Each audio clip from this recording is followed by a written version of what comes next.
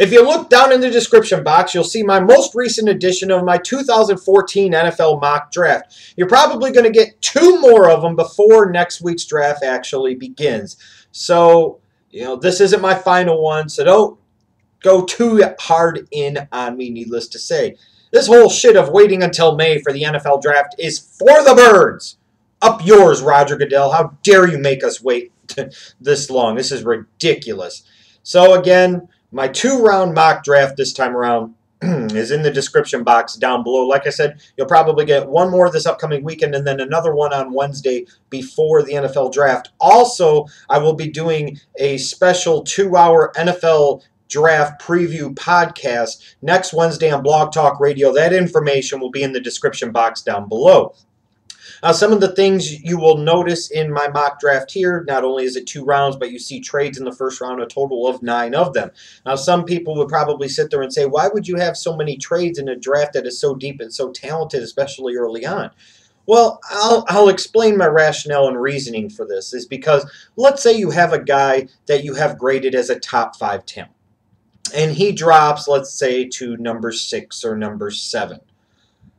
You didn't think he was maybe going to get there, but you see him here, and maybe you're at pick 9 or pick 10. Like, look at, for example, Jake Matthews going to Buffalo at 6.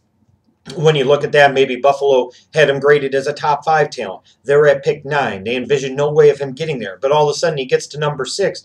Are you really going to allow Jake Matthews to go 3 picks before you if that's your guy, especially knowing that it would probably only cost you a 3rd or 4th round pick to move up 3 spots to get your guy?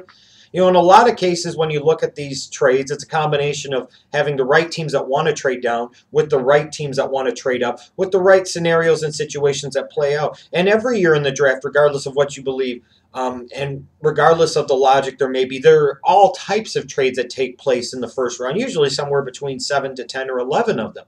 And I don't anticipate this year being any different.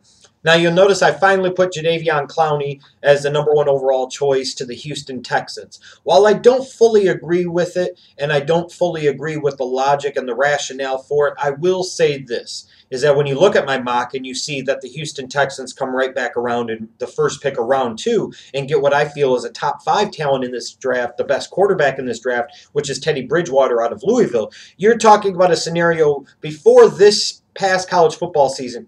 The 2 guys that were expected to battle it out for that number 1 overall spot would be Jadeveon Clowney and Teddy Bridgewater.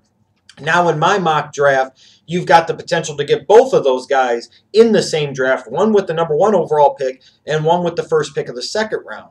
If you're the Houston Texans, you'd absolutely love that scenario to take place. I would think anyways, I would think.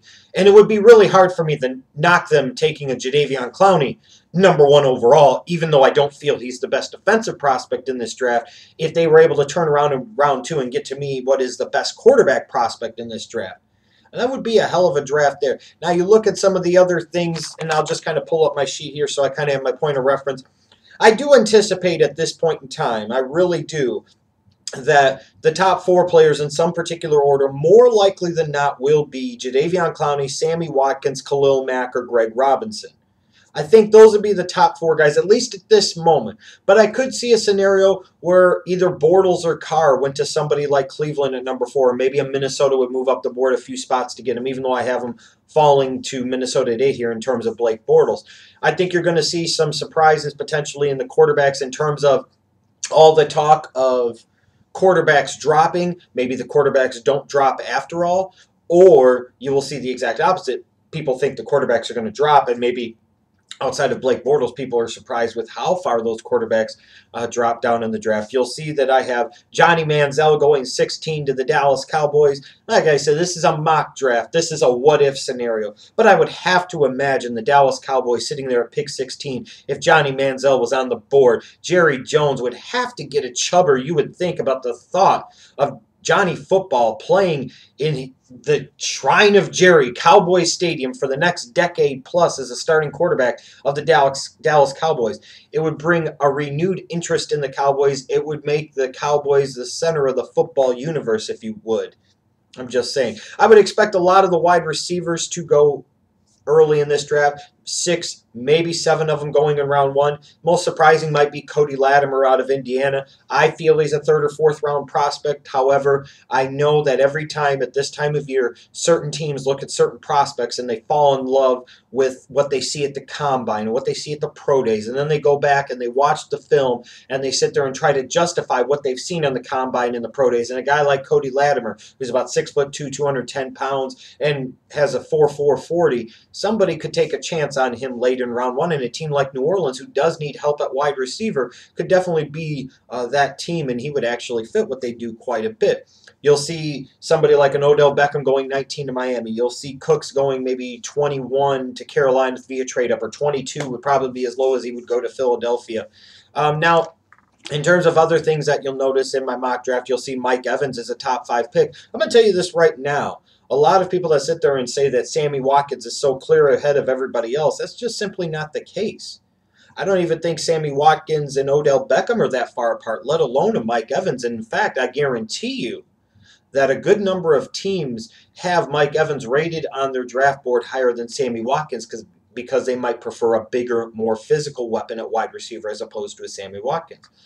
This is a good draft, again, I emphasize, and you'll see my 2 rounds in the description box down below. Some of the best prospects that dropped to round number 2 would be obviously Teddy Bridgewater, Xavier Suafilo, easy for me to say, the offensive guard.